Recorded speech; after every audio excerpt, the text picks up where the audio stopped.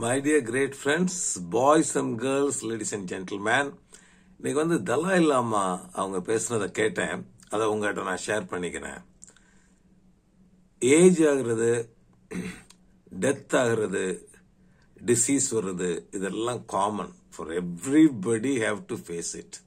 அதனால இந்த வாழ்க்கையை நீங்க ரொம்ப அழகா சந்தோஷமா நீங்களும் ஹாப்பியா இருந்து மற்றவங்களுக்கும் happiness, compassion and love you can spread to others, and what you are supposed to do, you do, then the life will be meaningful.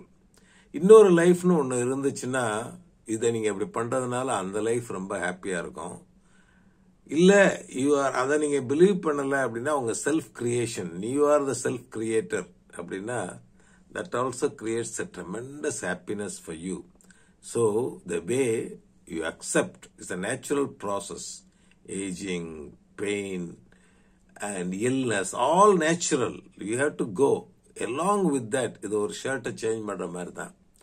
Along with that, you also give happiness, compassion, and love, and truth. What you are supposed to do, you live accordingly.